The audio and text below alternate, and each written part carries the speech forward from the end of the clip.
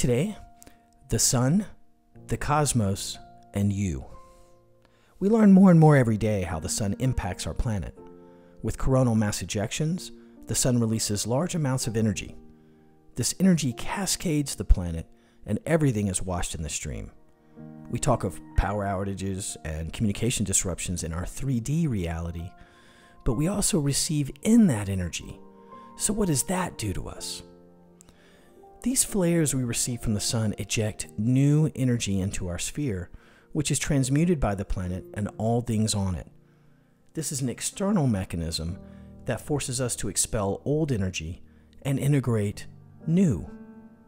The cosmos is where ascension energy comes from, and we are the beneficiaries of its influence when we work with the flow.